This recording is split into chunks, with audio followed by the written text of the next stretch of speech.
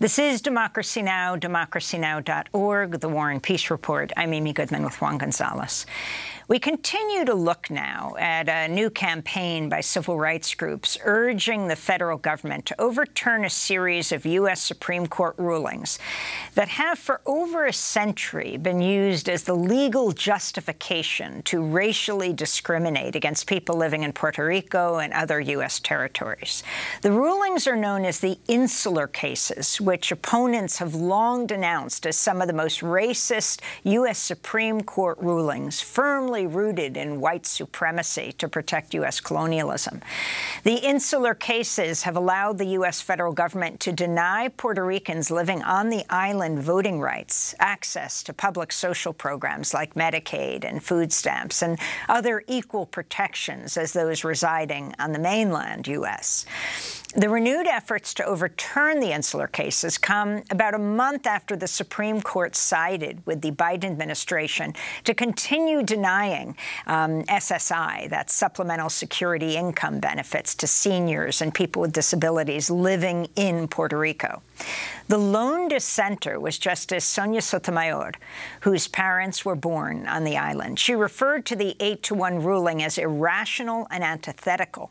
But what came as a surprise in this case was a 10-page concurring opinion written by the conservative Justice Neil Gorsuch, calling on completely overthrowing the Insular Cases. In part, Gorsuch wrote, quote, "A century ago in the Insular Cases, this court held that the federal government could rule Puerto Rico and other territories largely without regard to the Constitution. It's past time to acknowledge the gravity of this error and admit what we know to be true. The Insular Cases have no foundation in the Constitution and rest instead on racial stereotypes. They deserve no place in our law," the ultra-conservative Justice Neil Gorsuch wrote. Well, for more, we're joined in New York City by Lía Fiol-Matta, senior counsel for LatinoJustice PRLDEF, where her work focuses on economic justice and issues related to Puerto Rico. LatinoJustice, alongside the American Civil Liberties Union and other civil rights groups, have joined forces in this renewed effort to overrule the Insular Cases. Also with us is Juan González, the co-host of Democracy Now!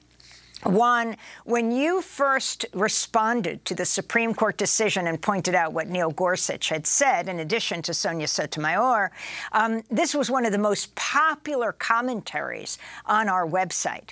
And so we want to ask Lía, for starters, what is this campaign all about? How are you organizing, and why are you doing it? Good morning. It's such a pleasure to be here. This campaign is pretty much coordinated between LatinoJustice, Hispanic Federation, the ACLU, and Equally American, as well as other allies, but these are the main organizations. And we have embarked on a strong campaign, which started before the Valle Madero decision was even issued, against the Insular Cases through public education, presentations, media contacts like this one as well.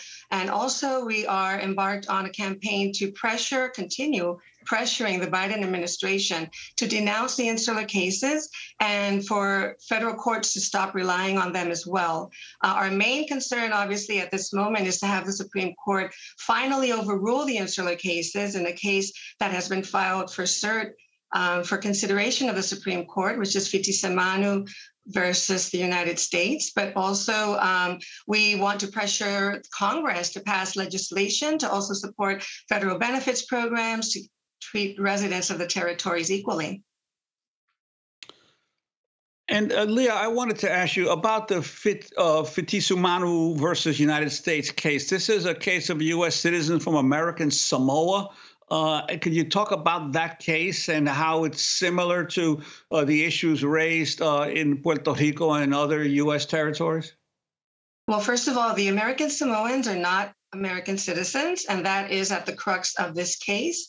They are considered United States nationals. So the case is to request or to demand U.S. citizenship, but also directly for the Supreme Court to overrule the Insular Cases. The organization that I represent, LatinoJustice, and others have joined in an amicus brief, a friend of the court briefed, asking the Supreme Court to take on the case, particularly because it is a frontal attack on the Insular Cases.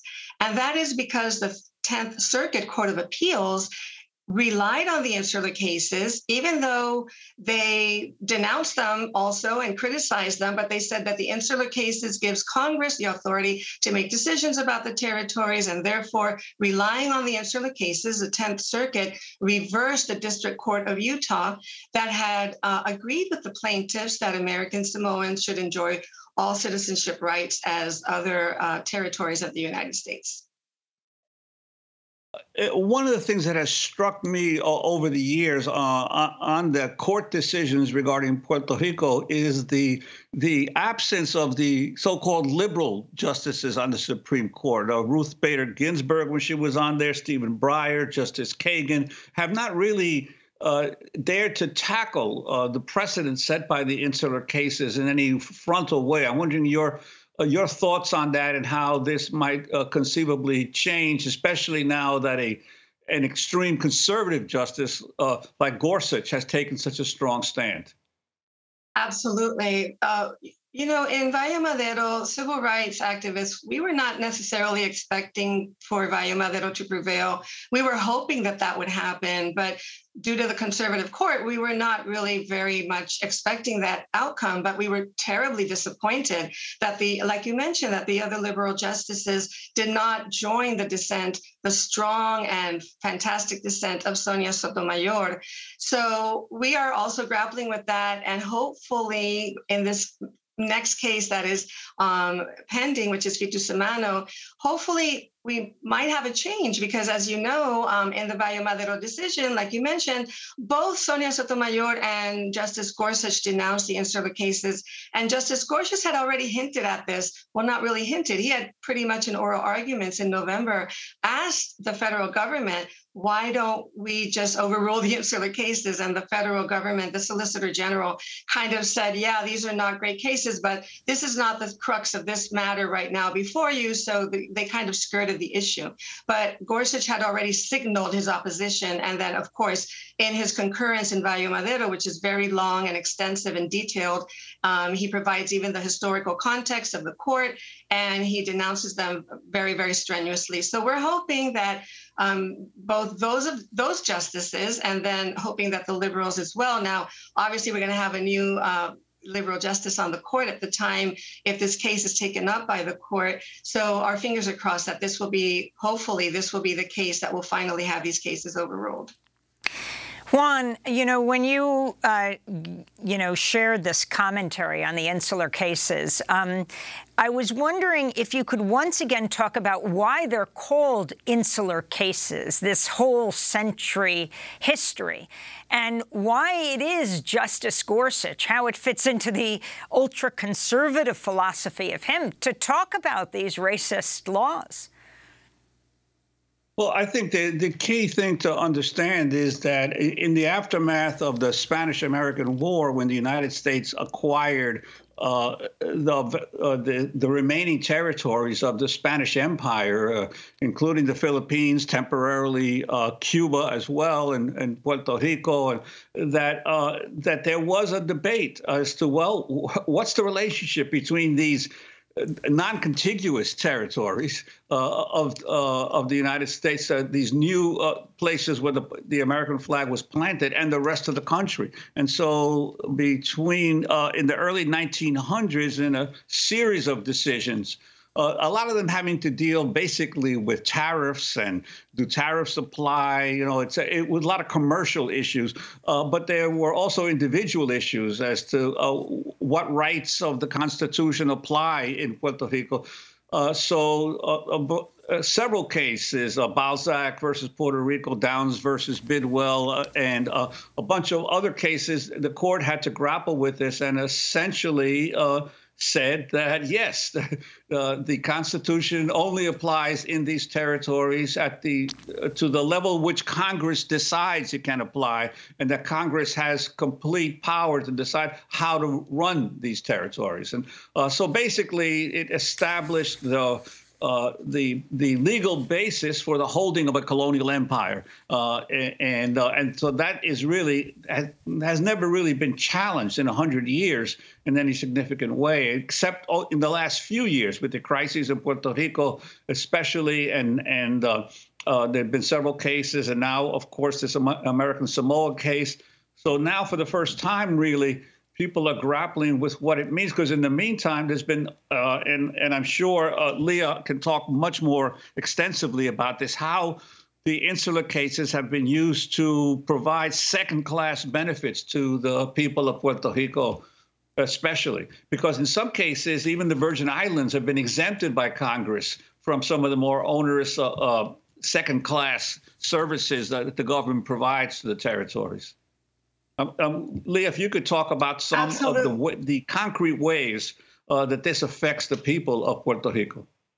Absolutely. I would also like to say that the Insular Cases established a doctrine that has no constitutional basis, which is the territorial incorporation doctrine. And the 5 inhabited colonies of the United States are considered unincorporated territories, and only quote unquote fundamental rights apply to them. And those are decided by Congress arbitrarily. So in terms of Puerto Rico specifically, we know that the Valle Madero decision denies SSI benefits to the neediest Americans, the poor, disabled, blind, and elderly American citizens that reside in Puerto Rico.